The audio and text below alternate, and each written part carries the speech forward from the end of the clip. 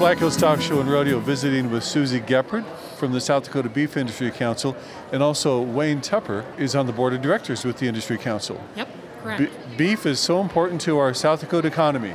It is. Beef is very important to our economy. You know, when you look at the beef industry itself, it's got about a $4.5 billion impact for the state of South Dakota. So we're really excited to be out at the stock show and just kind of telling that beef story. Don't forget beef, it's what's for dinner. Don't forget that. What'd you have for dinner today, Wayne? I had beef. Of course, you guys just finished a nice presentation in the Sutton Rodeo Zone and cooking some beef in there. We did. You know, one of the things that we decided to do this year was to partner up with Lost Cabin Beer Company and Chef Justin Warner, and they are just walking up right now, so we can join in on the fun with them. All right. And we decided to put this promotion on and work together on it, and we're pretty happy with how it's worked out. Well, you guys put on quite a show in there with the beef and everything. You like that? Oh my goodness, yeah, and great food. Well, you know, it helps to have a good inspiration, you know, so thank you guys for partnering up with Lost Cabin. It was awesome. Oh, no, we had a great time. Anytime we get a chance to talk food and beer and work with a chef like Justin, we're eager. Yeah. And what's better than beef, huh? Beef and beer in Bronx. Yeah. That's about it. That's about it. Yeah. What did you cook in there? It looked really delicious. We didn't get a chance to come up on stage to taste it. Oh, bummer. So we made a steak tartare, we had a seared ribeye, and then finally a slow-smoked short rib. And we paired it up with our Dakota Common, which is an amber lager. We had the Sodank IPA and the Chuckulator Doppelbock up there. All right, sounds great, guys. Okay, Suzy, we appreciate you guys being here at this talk show, and nice to visit with you. Absolutely.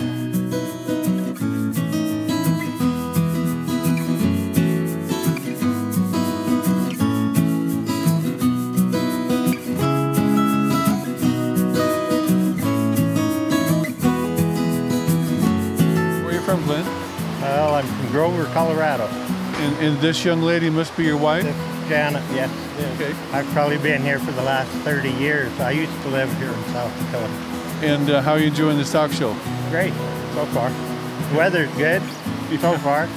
You can't beat the weather. It's kind of like old home week. I'm just here visiting this year. All right. Well, thanks for taking time to visit with us. Yeah, thank you.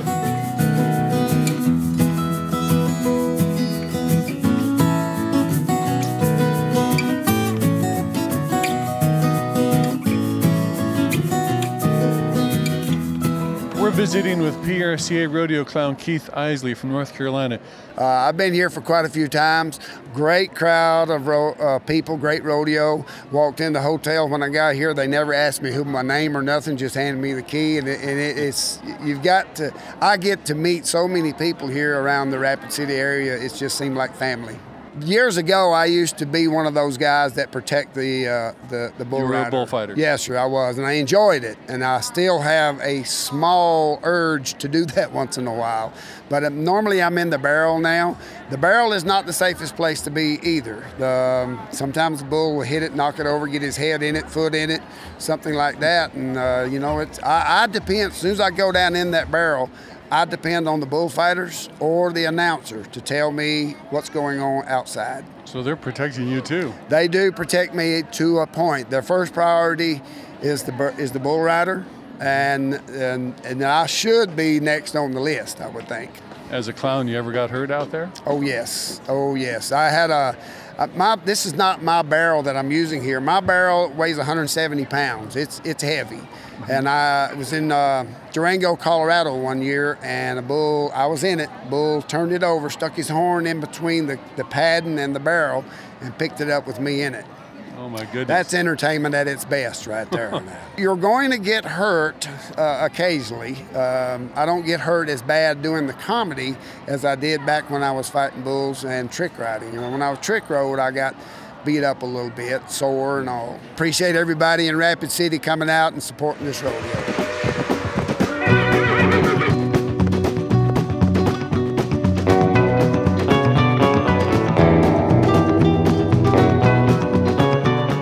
I'm Dennis George from Riverton, Wyoming. I've been building saddles for 52 years now. So, 52 years, what got you into it? Well, I was rodeoing and ranch raised, and back then, you know, we just built what we needed. And when I went to school, I come by a saddle shop and needed some rawhide. And I went into the saddle shop, and I just happened to know one of the guys in there stamping, and they had a good idea for bronc saddles. That's what I built for a long time, was bronc saddles. I started making saddles for them and finally went on my own and been at it for quite a while. There's an old saying, you get what you pay for when it comes to quality. Yes. You know, and that's one of the things that I really push for is quality in all my materials. And it's got to fit horses, and it's got to fit the cowboys. And we spend a lot of time. I've got just a small shop. My grandson and I work in the shop now. I give the bronc saddle business to my son. You know, he still carries the G-Bar-G name, but you know, we've got two different shops. You know, the main thing is we want to keep people happy, and they're my advertisement. And it's been a family thing.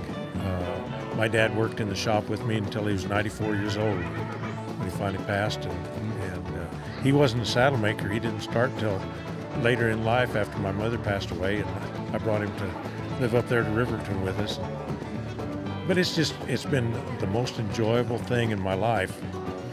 And you know, I started coming here right after I finished going to the National Finals Rodeo, and this was always a good long rodeo. You know, the last couple of years, the weather has been a little hard on all of us.